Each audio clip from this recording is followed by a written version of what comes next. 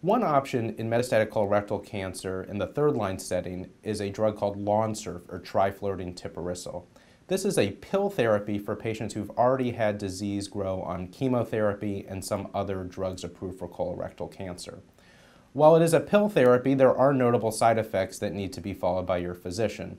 The biggest one that we worry about as oncologists is low white blood cell counts. Low white blood cell counts can leave you more vulnerable to infection, similarly to what you may have experienced during chemotherapy. So your physician will want to watch closely your white blood cell count throughout the course of treatment. In addition, the pill dosages may need to be lowered if low white blood cell counts develop. Aside from low white blood cell counts, trifluridine tipiracil, or Lonsurf, can also cause nausea, vomiting, diarrhea, and decreased appetite. It can also lower other blood counts, including the red blood cell count and the platelet count. Those will also be monitored by your oncologist.